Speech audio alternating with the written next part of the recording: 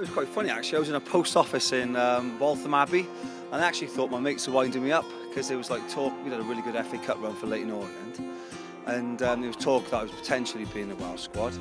And you know, I thought it was one of my mates winding me up at first. Like John Toshack was on the phone, and it sort of all cascaded from there really. Just in terms of how it was like to be in the Wales setup, you're one of 4 players to make your debut against Trinidad and Tobago, who Wales face next week. Just describe what it was like being in the Wales setup and working under John Toshack, who had previously managed Real Madrid. Oh, to be honest, it's normal football really. Like sort of a little bit more better quality generally in the squad than sort of what I used to play with in League One and League Two. But no, it's just what you get in these. Football's a simple thing, isn't it? You just play football and away you go. To be fair, I remember the first time he sort of turned up with the squad. We were away in San Sebastian. We were just about to play Real Sociedad, I think we were about to play. And I remember we all sat down at dinner, and he sort of John introduced Gareth to everybody. And he was like a young kid at the end of the day, like he was only 16 back then. Like, and I remember first training session, he played sort of on the left wing, and he was flying along, and every time he crossed it, though, he crossed it behind a goal, like, so the boys were getting a bit narky with him. But no, fair to fair, and you could see him move. He moved so quickly and so easily. You could see he had a little bit in him, like, and obviously he's flourished himself, and he's flown on.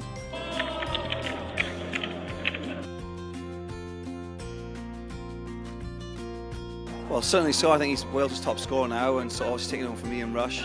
Oh yeah, he's one of the definite legends of Welsh football, and sort of making his own imprint in world football as well. Like so, but no, all success is brilliant to be fair, and great to be associated with at times. To be honest, I got in the Welsh national team, and I overachieved personally. I was at 16 and 17. I played local league football, and I didn't turn pro until I was 23. So I never done. First time I was ever coached, well, I was 23. So what I achieved, I was chuffed to bits with, to be honest. And I never thought I'd achieve what I achieved. And well, it doesn't seem much in the grand scheme of things, but more than enough for me. Well, when I was playing, before I turned pro, I was playing in this league, the Welsh League Division 1. So coming back to it, it's a nice way to finish your career, really. So.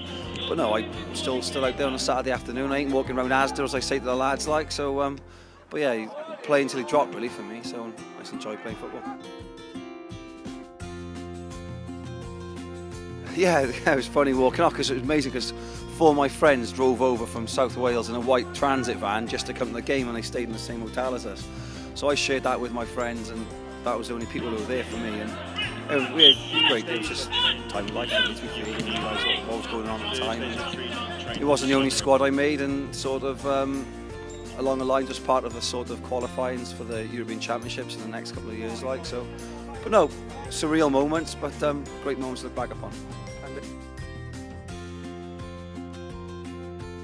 So part of my job, and so I work in a school, like, so I coach a sort of college football team and teach there. So yeah, that's part of my everyday life, really, football. So I'm just grateful to still be able to play. To be honest, at 42, lucky because I play in goal, keep myself reasonably fit, and no, I just enjoy sort of being with the lads and sort of being out there on a Saturday afternoon. You're a long time not playing, so you might as well play for as long as you possibly can.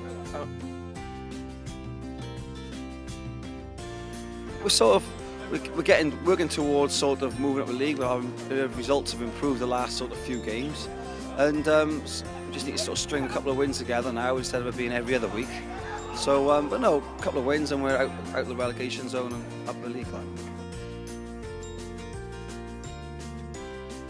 Oh, certainly so. You look at that, look at the squad of which we got and the people coming through. I remember watching Ryan Giggs' first home game, and you watch that game, you're like, wow. And he was like a sort of a bit of a Man United imprint into the team. So hopefully we can sort of continue in that vein and sort of whole country get behind the whole team. And we always seem to do better when the whole country is behind the team, no matter what the results are. If we all sort of dig in together as a country, like, it helps the whole team and bring that positivity on the field, and gives the players confidence on the field as well.